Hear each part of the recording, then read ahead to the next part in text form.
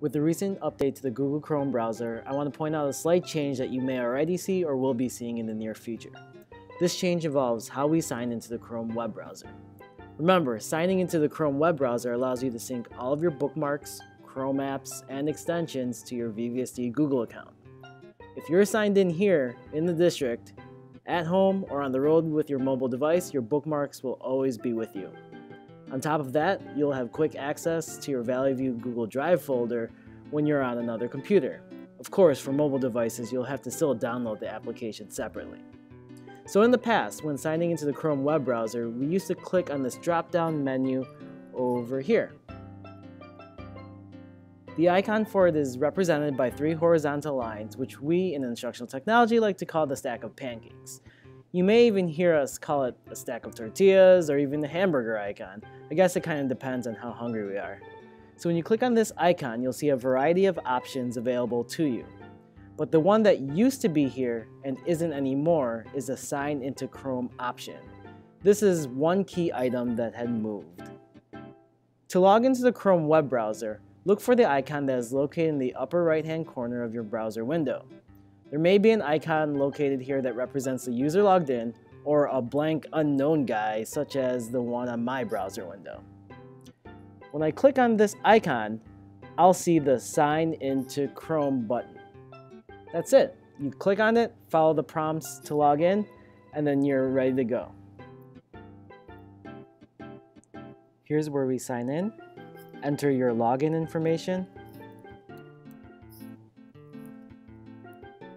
Don't forget to add the @vvsd.org.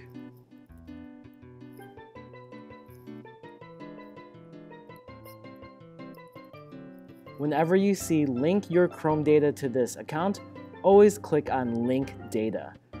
And now we are signed into Chrome. And click OK, got it. You should see your photo here if you had added that. You can see automatically my extensions and bookmarks have loaded. You may get some pop-up windows for some of the extensions that you have downloaded and installed. But that is all there is to it. So what I did here was log into my VVSD Google account. If I want to sign into or add another account, the best way to do this is to add a separate user. Adding separate user accounts does exactly what you would expect it to do. Keep your accounts separate. This eliminates the problems of shared documents attempting to be opened under the wrong account. Sometimes you may see this if you had students sign into their Google accounts on your computer if you do not use an incognito window to have them logged into. So what I'm going to do here is add another account. This could be your personal account. For me, I'm just going to load up the VVSD Tech account.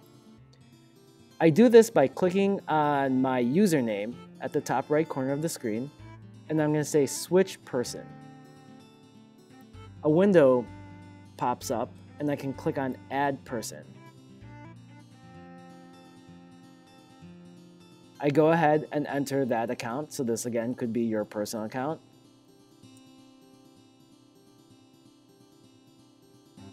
You may have to log in a couple times here.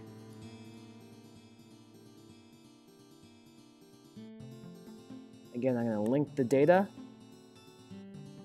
and I am signed in. Click on OK, got it. And now my 2 accounts are going to be loaded on this computer.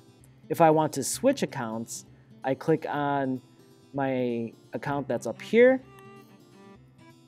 and then I go to switch person, and I'll see all my users that are logged in.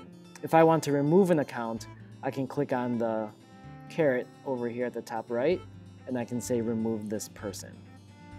But if I just want to switch, it can easily do that as well. It typically opens them in a new window.